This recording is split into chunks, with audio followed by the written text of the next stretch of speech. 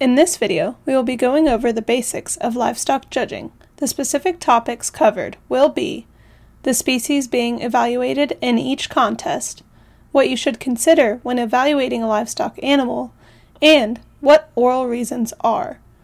There will be a series of videos following this overview to explain the different aspects of livestock judging in greater detail.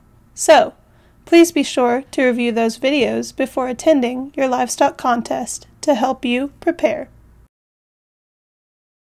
When judging livestock, you only focus on 4 species. These are cattle, swine, sheep, and meat goats. All 4 of these species provide consumable products for human use. Being able to judge the value and quality of these animals is an important skill that many industry professionals utilize.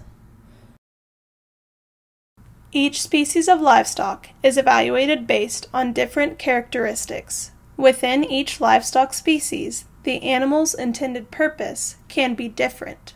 What do we mean? Knowing an animal's intended purpose will make you see and judge that class in a different way.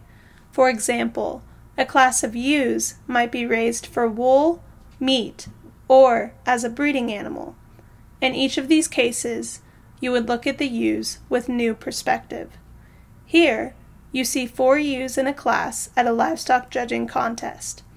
In livestock judging, all classes contain 4 animals of the same species and type. For example, an Angus bull class will only contain bulls of the Angus breed, not steers or heifers. Your job as a competitor is to evaluate the animals in each class and place them in an order of highest value to lowest value. At a livestock judging contest, you will mentally select and separate the highest value animal from the lower value animals.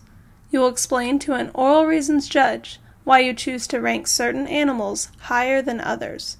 The reasons you provide will be based on the information you learned about different species and types prior to the contest. When oral reasons are given, a class of 4 animals is ranked in descending order. This means that you will discuss the highest ranked animal first when you give your oral reasons to the judge. Then you move on to discussing the second best, the third best, and finally the animal in last place. To get ready for this part of the contest, you should bring a pencil and a notebook so that you may write down notes about the class. When the time comes, you will study and memorize the notes that you took earlier in the contest for the oral reasons class and present that to the judge.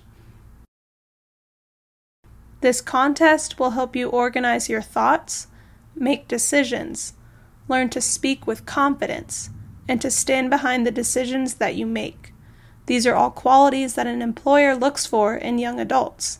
Employers find great value in a young adult or new hire if they can capably speak to clients or speak in front of an audience. Thank you for watching. Be sure to check out our other livestock judging videos as well as the Alabama Cooperative Extension YouTube channel.